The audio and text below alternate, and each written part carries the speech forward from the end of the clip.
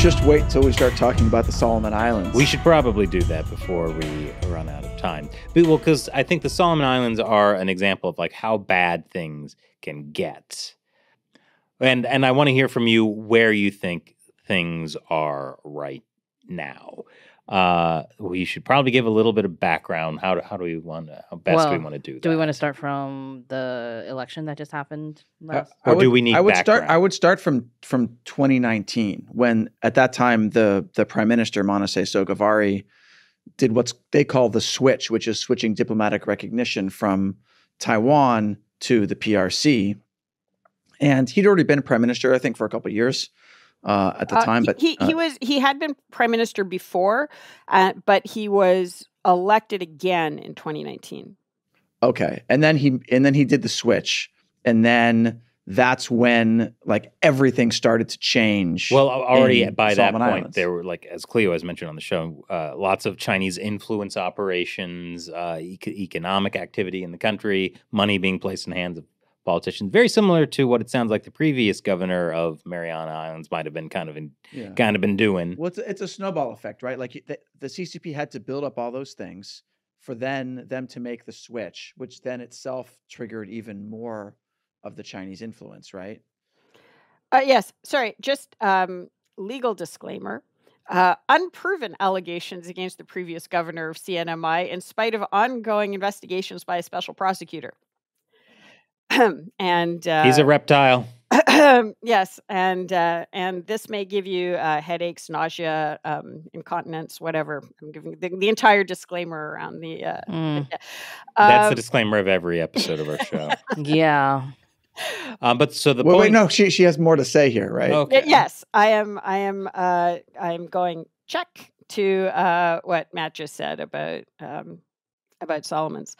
Yes. So, but that's why the Solomon's case is heartbreaking, but also really worth taking a close look at, because unusually we have the start date of 2019 where there was a switch. So it gives you a sense of what China, they had obviously been on the ground very effectively beforehand in order to get the switch to happen. But you've got this start point from which you can see what happens when China just goes full bore into a country. And by the way, one of the ways that they happened to be able to do the switch was through this kind of subnational building up of a local. Did we say the switch was going from recognizing Taiwan to recognizing mainland China? In case we didn't say that. Yes, we did. That's right. Yeah. Yeah. I know you were out for a little while and just came back into the room and missed that. Hey, at least mentally, he was out for a little while. And then he was thinking about reptiles. I was. And Rome. Rome. I wonder if the reptiles were active back then as well. Yeah. I mean, there were politicians in Rome. That's true. I'll go on the internet. I'm sure there's lots of fun websites I can go to. We have a guest, Chris. Okay. Cleo, go ahead. I'm going to look up reptilians in ancient Rome. Okay. Do you want me to wait? No. Please, just go ahead. So they went in through, and the point of this is that they developed a strong relationship with the guy that runs Guadalcanal. Now, this is, again, we're back to our World War II history, right? So Solomon Islands is the site of the Battle of the Guadalcanal. The capital is on the island of Guadalcanal. This is where Iron Bottom Sound is, where Bloody Ridge is. I mean, a lot of Americans died. Others as well.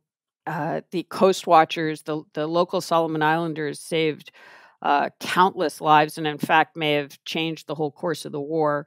So this is a place like Saipan where you don't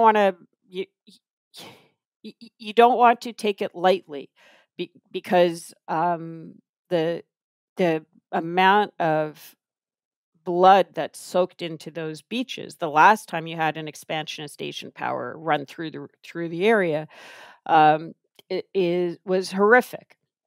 And you've had Professor Toshio Ishihara on, and he wrote an excellent monograph about how the PLA has studied in depth the war in the Pacific, learning both from the Japanese and from the American sides about what's important, where to place, what the weaknesses are.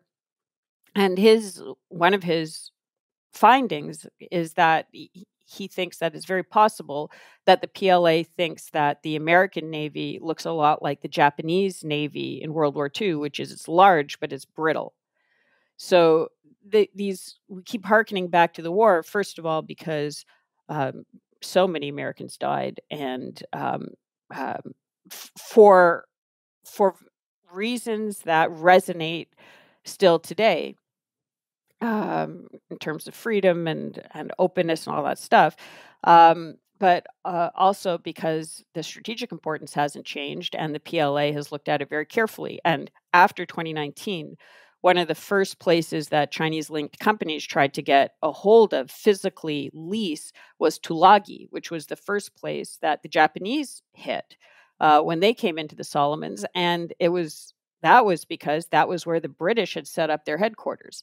The geography hasn't changed, right? So if you go back to that period, you can see these patterns developing. And what China, I would argue, is trying to do is set itself up through political warfare in the same way that the Japanese set themselves up through kinetic warfare in a place like Solomon's, although in a place like Saipan, of course, they already had control over it because of the League of Nations.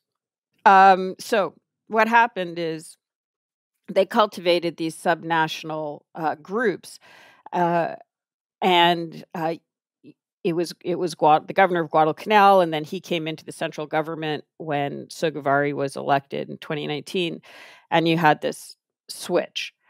And not everybody was delighted with the switch. And good friend of the show, and the show has been a very good friend to him, Daniel Suidani, was at that moment the premier of the most populous province in the Solomons, Malaita province. And he and his government and the traditional chiefs of Malaita issued the Auki communique. Auki is the capital of Malaita, Auki, which is one of the most courageous documents I've seen in this political warfare battle against the Chinese Communist Party. And it says that they want to put a moratorium on any new Chinese-linked companies operating in the province. And they give a whole list of reasons, including they don't want to live in a police state, and that they believe in freedom of religion, as opposed to the Chinese Communist Party, which is a systemically atheist system. It's a document of just simple clarity about why you don't want to let the Chinese Communist Party come into your jurisdiction and run your economy, and through your economy affect your society and your politics. That marked him out as enemy number one in the Solomon Islands. And when he needed medical care, not long after that, he had some health issues and he needed an MRI. And there's no MRI in the country. And under normal circumstances, the central government would help pay for this, for the medical treatment outside the country if you're the premier of a province. And they said effectively, not officially, but through intermediaries, if you let the Chinese come in, we'll give you the money for the treatment. And he said no. So this is a man who has shown he would literally rather die than take Chinese money and compromise the future of his people. The Australians said, and what the Australians say is relevant because strategically in this area, the US has delegated a lot of the leadership to Australia, said, sure, you can come to Australia for medical care, but you're going to have to raise like $100,000 to put up in advance. And this is an honest politician whose monthly salary is about $800. So he didn't have the money for that. What ended up happening was, and this is a free and open Indo-Pacific story, an Indian professor who you've had on the show, Professor Nalapat, ended up hearing about it, and he knows President Tsai, who is then president of Taiwan, and got in touch with her office directly. And she personally intervened to enable him to come to Taiwan for the medical treatment that he needed. But while he was away, the Chinese and the Chinese proxies started spreading money around Malaita to try to buy up enough of the members of the provincial legislature to get him out as premier. Condensing a lot of history here, but they on the third attempt, he came back to the country, and on the third attempt, they got him out.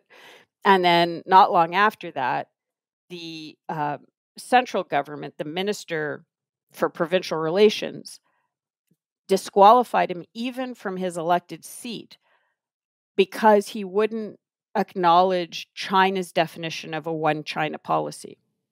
So which was absolutely crazy, because that was directly the Chinese government pressuring another government to kick out an elected official. Yes. So this is the first case I've found, maybe you know more than I do, of Beijing getting a veto over the voters of another country over who elects them.